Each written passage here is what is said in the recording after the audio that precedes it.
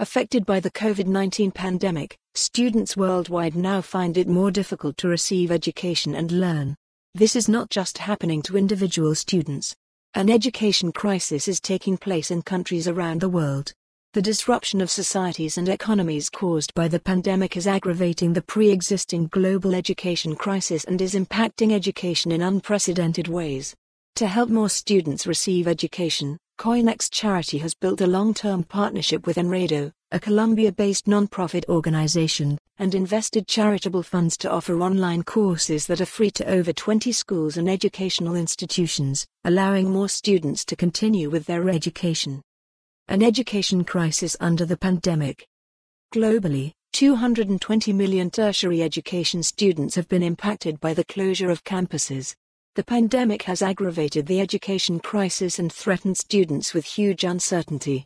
Meanwhile, families and schools have to navigate options of hybrid and remote learning. Despite that, some students are completely unable to learn during the pandemic. Adding to this global crisis is the negative impact of the unprecedented global economic contraction on family incomes, which increases the risk of school dropouts and also results in the contraction of government budgets and strains on public education spending. Source: Enredo. Mitigate education difficulties through strategic charity partnerships. CoinEx Charity is a global charity. In May 2022, the organization kicked off the Book Donation Worldwide program in 12 countries.